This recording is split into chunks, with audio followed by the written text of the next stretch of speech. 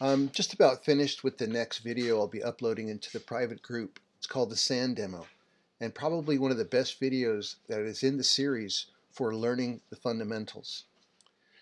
This next video coming up is on this Volkswagen GTI. And the reason why I'm showing it is because it's kind of a difficult time out there making money in any type of service, but I'm happy to be working still in the paintless dent repair industry, because here I am out alone on the side of a building working on this vehicle perfectly fine, and the customer needed it done because somebody else was paying for the repair and he wanted to get it finished. So those kinds of scenarios exist, and why I was busy. Check it out.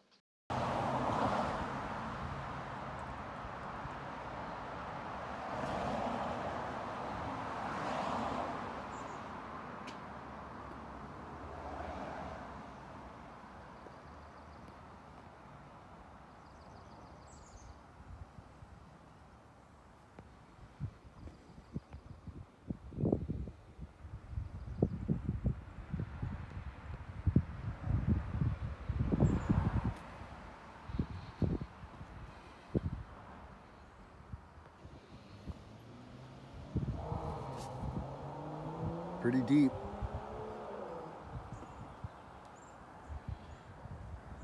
So I'm just trying to get out that center and not stretch it too bad. Let's see how it goes. Alright, here's where I'm at. Look how deep this thing is.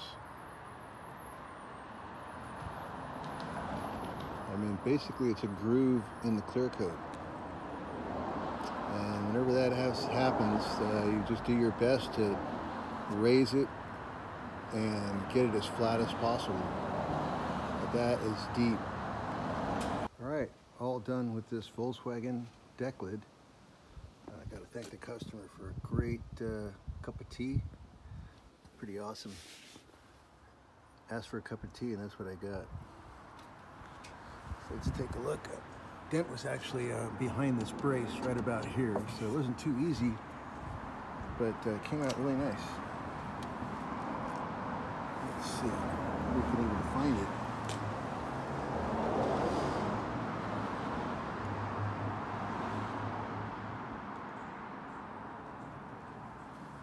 So the dent was right there.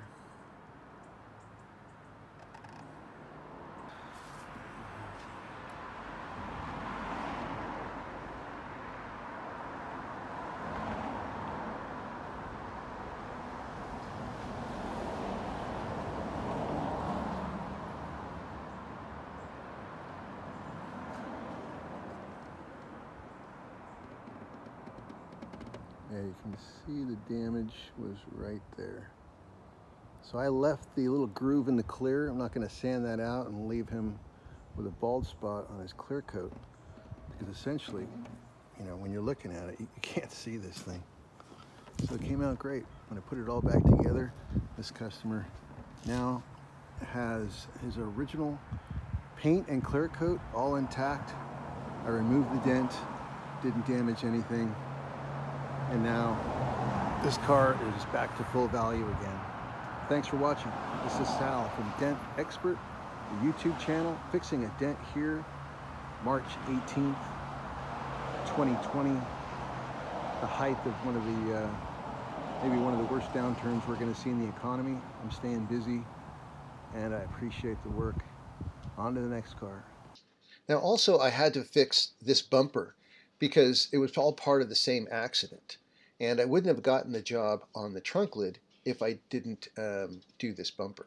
So I teach that in the private group. You'll see the link. Basically, I heat up the bumper and I press down that hump right there and push out that crease. It's possible to do with polyurethane, and I'll show you how. Thanks for watching.